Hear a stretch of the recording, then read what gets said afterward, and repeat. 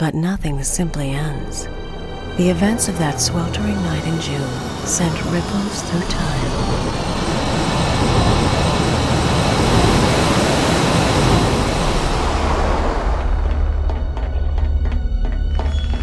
Because in its long absence, we humans had dissected the hunting tools our devil dropped in its haste. And using what we learned, we made ourselves masters of a technology unknown on Earth. We created weapons of our own that we turned against the devils when next they came hunting in the hot season. So they sent it back to atone for the sins of its past and take from us what we had stolen, back to a city grown from the shattered ruins it had left behind. A city of tomorrow overseen by computer intelligence, driven by advanced alien technology, and ruled by a dynasty of crime. What once was New City had blossomed into Neonopolis, City of Light.